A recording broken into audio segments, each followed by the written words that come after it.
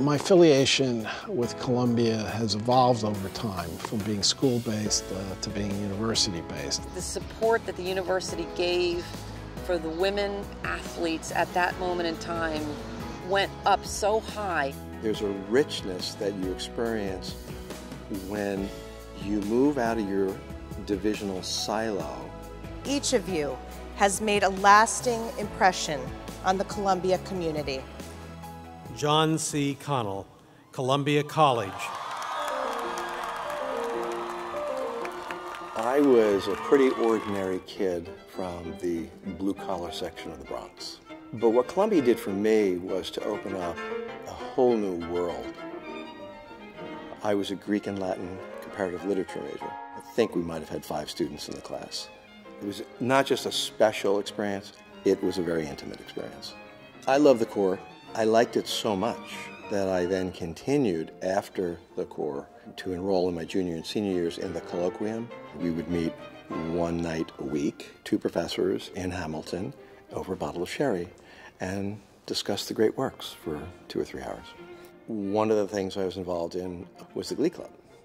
Even as a first semester freshman, was making friends with students in the Graduate School of Arts and Sciences, the law school, the nursing school. It was almost, in a sense, without being planned as such, a precursor to the whole CAA experience. My Columbia commitment, I think, is lived out every day and will continue to be through the work I've done with the ARC, through the work I've done with the local CUCP, through the work I would love to do with CAA going forward. I consider myself an alum who has not yet even reached the limits of my interest and ability to give back to the university. I tell any prospective alum who's interested in joining a regional club, it's absolutely the most fun thing you could possibly do. When you branch out and knock on your neighbor's door in nursing or journalism or medicine, it's like being in the academic glee club. Everybody's singing together to make beautiful music. I have 3 of my 4 kids that have gone to Columbia, and those are skills, especially in critical thinking and critical analysis, that help anyone in any profession, frankly, in any endeavor in life, including good citizenry. The journey from a Columbia student to a member of our alumni community is a rite of passage.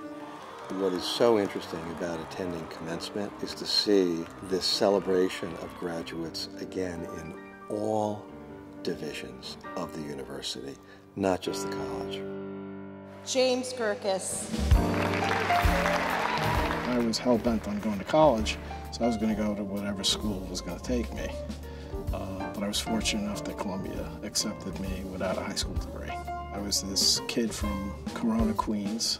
I was 16 years old when I enrolled as a freshman. I was a commuter in 1976. I would say at least 1/3 of the students were commuters. I loved having a general liberal arts education, and obviously the Corps is a fundamental part of that. I'm of Greek ancestry, so it was, for me, it was interesting from that point of view. I was heavily involved in the course guide and wrote lots of reviews, to the consternation of many professors who shall remain nameless. Because of my family circumstances, leaving New York City was not a viable option. So I wanted to go to the best law school in New York City, being that happened to be Columbia. But for financial aid, I would not have gone to Columbia College, and I would not have gone to Columbia Law School. So that was the single most important factor in my deciding that I should get involved. I have to say I really have enjoyed the last 4 or so years being president of the Columbia University Club. We had, in conjunction with the United Nations Association, the ambassador to the UN from Germany came and spoke. The lecture and academic programming is a continuation of my higher education that began at Columbia College. Like CAA, the Columbia University Club of New York is I think the only other Columbia-affiliated organization that is university-wide. All right, big smile, hold that. first I felt like I was in a Harry Potter movie, getting all dressed up in the robes and the things. I thought it was a lot of fun, notwithstanding the rain. Helen Doyle Yeager. My older brother came to Columbia and was class of 1983. We were from San Diego, California.